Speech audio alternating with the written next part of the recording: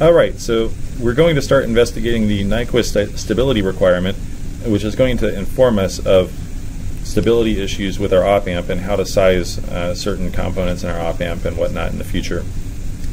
So we know that the closed loop response of our op-amp is given by little a sub s divided by 1 plus t sub s, where t sub s is the loop gain and it's equal to little a sub s times beta. So we keep introducing these confusing terminologies, and so I want to go ahead and clarify them one more time. Big A sub s is the closed loop gain. This is the gain after we've added feedback.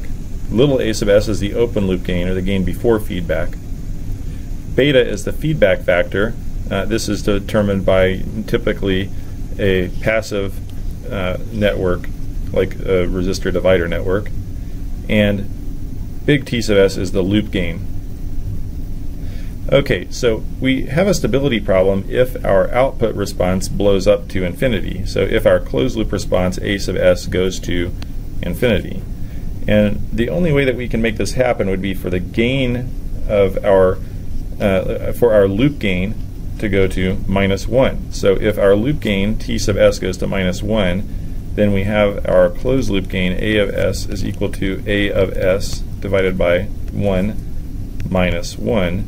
And of course this blows up to infinity. So what we're saying is, if the magnitude of A of s times beta is greater than or equal to 1 when the angle of A of s times beta is equal to minus 180 degrees, then we have potential for instability.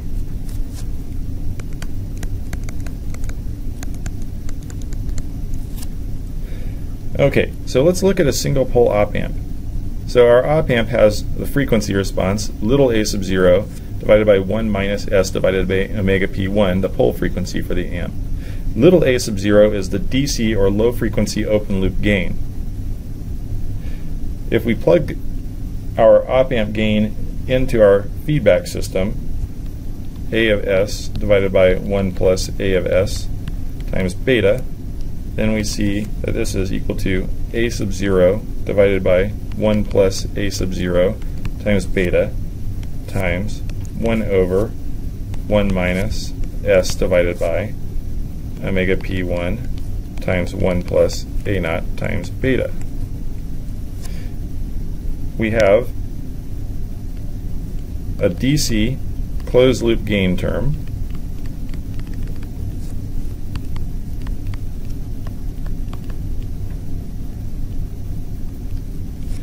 and we have a frequency shaping term.